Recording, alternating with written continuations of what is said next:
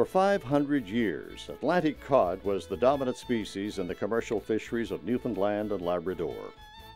With the introduction of the cod moratorium in 1992 and the subsequent reopening of all NAFO divisions around Newfoundland and Labrador, the cod fishery today is much different than it was historically. Even though some harvesters have returned to fishing cod, there are still some inherent problems within the industry. Many of these problems are fishing gear related. Gill nets and long lines are now the preferred fishing gears. These gears catch fish by hooking or meshing, and some portion of the fish may die in the water before or after gear is retrieved. In some cases, fish may even spoil before gear can be retrieved. Ghost fishing by lost gill nets and destruction of fish from inability of harvesters to haul gear during inclement weather have significantly contributed to unaccounted mortality in the cod fishery. As well, high grading within the fishery can be a problem as larger fish demand a greater price. With harvesters taking a greater role in management of resources through the development of co-management strategies and stewardship programs, as well as many papers written on impacts of gear types, the time is right to look at conservation-minded and sustainable alternative fishing methods for cod. Pots represent an alternative approach to harvesting cod that in no way harms the fish during the capture process.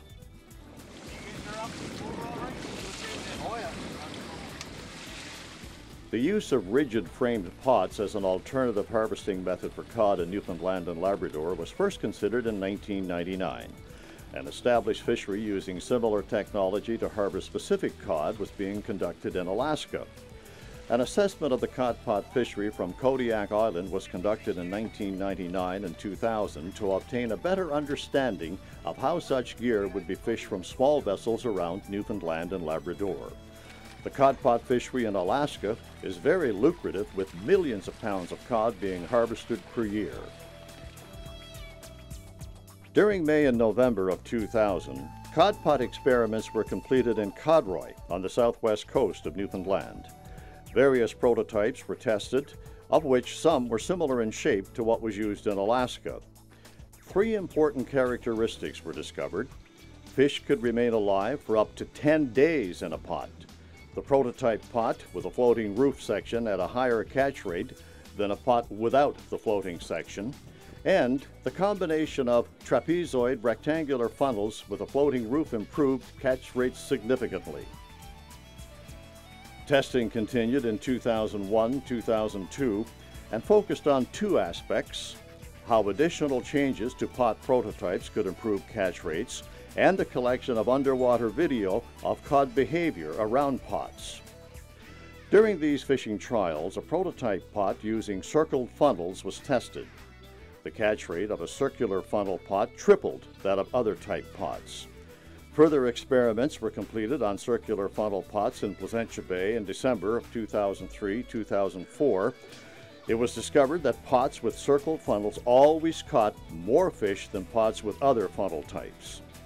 The catch rates of circle funnel pots were then compared to standard 5.5-inch mesh size 50 fathoms gill net. A circle funnel pot captured as much as gill nets in terms of numbers of fish captured and catch per unit effort CPUE. In many cases, the circle funnel pots caught twice as many fish as gill nets over a 24-hour period. In 2005, work was completed on circle funnel pots fishing alongside fishing gears used in the Sentinel program.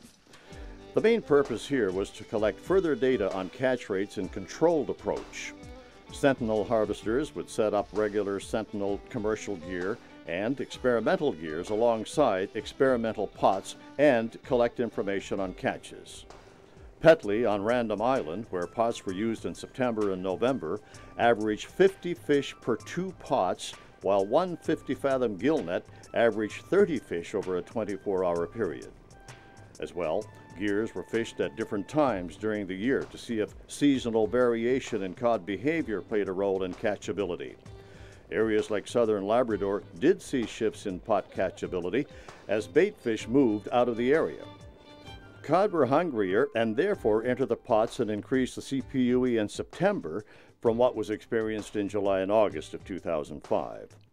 Cod pots work best in the fall of the year, coincidentally a time when cod is at its premium in quality. This further added justification to the fact that cod potting is a fishery that is dependent on timing and seasonality. This timing and seasonal changes will have major influences on pot efficiency. In 2007, harvesters from Newfoundland were involved in a project that demonstrated cod pots in specific areas.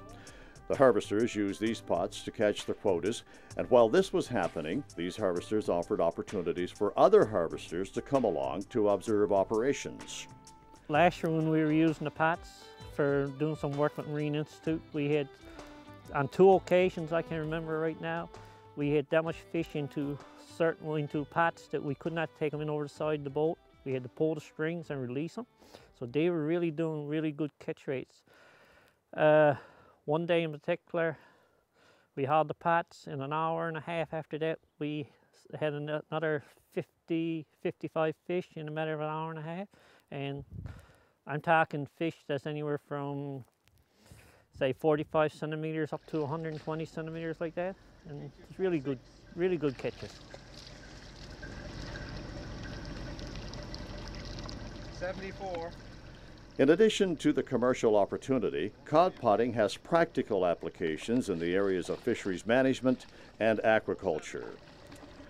Over the past 3 years, DFO have used pots as the main harvesting method for tagging cod in Smith Sound. They have tagged thousands of fish and are now in the process of expanding this approach to other areas around Newfoundland. We're interested in the pots as a means of catching live, healthy fish for research purposes. You know, we use them back in the lab here for physiological work, and we use them for catching fish for tagging where they're released, and it's very important that the fish are in really good shape so that when they're released they swim off, and we learn things about the fish migration patterns. The pots have also been used to collect cod for broodstock for aquaculture and for the cod grow-out in bay bowls. Baited pots have the potential to solve major outstanding problems in the Atlantic cod fishery in Newfoundland and Labrador. With continued research, cod pots will eliminate the destruction of cod associated with harvesters not being able to retrieve traditional gears because of inclement weather. Most harvesters agree that cod pots do not kill fish. Fish can remain alive in pots for many days after being captured. For this reason, cod pots do not contribute to unaccounted fishing mortality and also provides top quality product for local, national, and international markets. Cod pots do not contribute to ghost fishing. Baited traps have an escape mechanism installed in the side of the trap that will deteriorate after 20 to 40 days if the trap is lost or abandoned. Pots do not target specific year classes of Atlantic cod.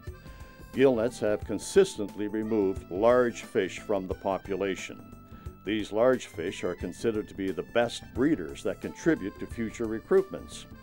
Pots, by comparison, remove a percentage of all year classes, which is a healthier and more sustainable harvesting technique. Pots do improve discard survivability.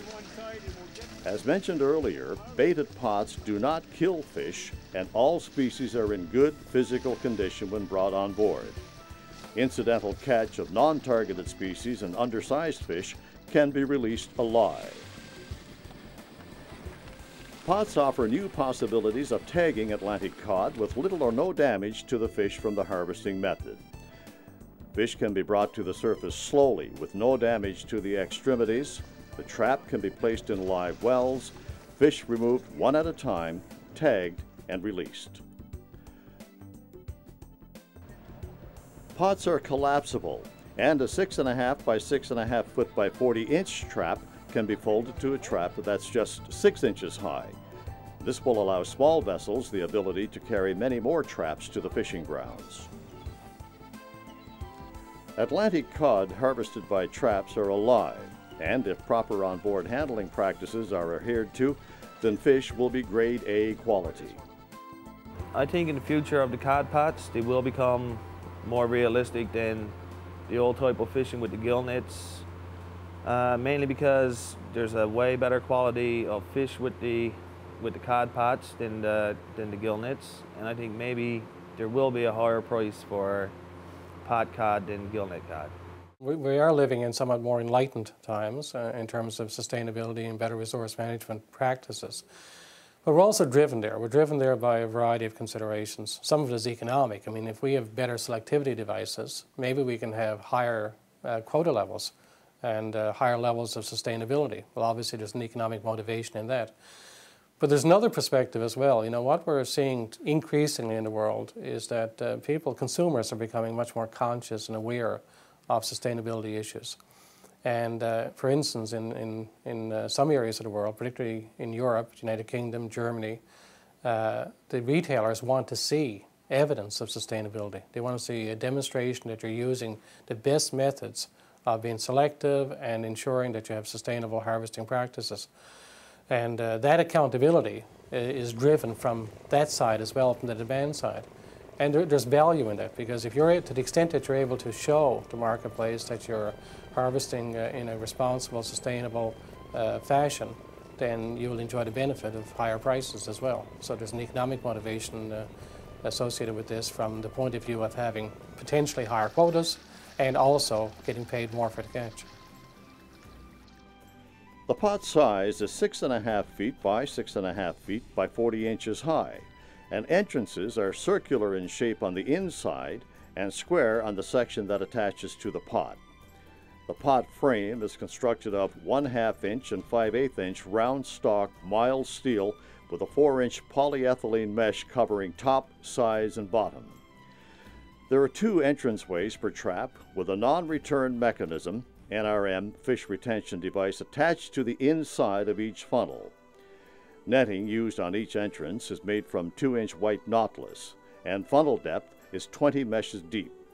Pots were designed and constructed at the Center for Sustainable Aquatic Resources in St. John's, Newfoundland. A cod pot can provide an excellent quality of fish. I mean, it's on par with the hook and line. And I mean, a gillnet fish, you know, you can leave these pots in the water for a week, and when you take them back, the fish is alive and in perfect condition. Versus a gillnet, if it was out for a week, you'd pull it up and you'd have to throw everything away. It wouldn't be fit to eat. If you'd like to receive more information on cod potting, please call 1-800-563-5799.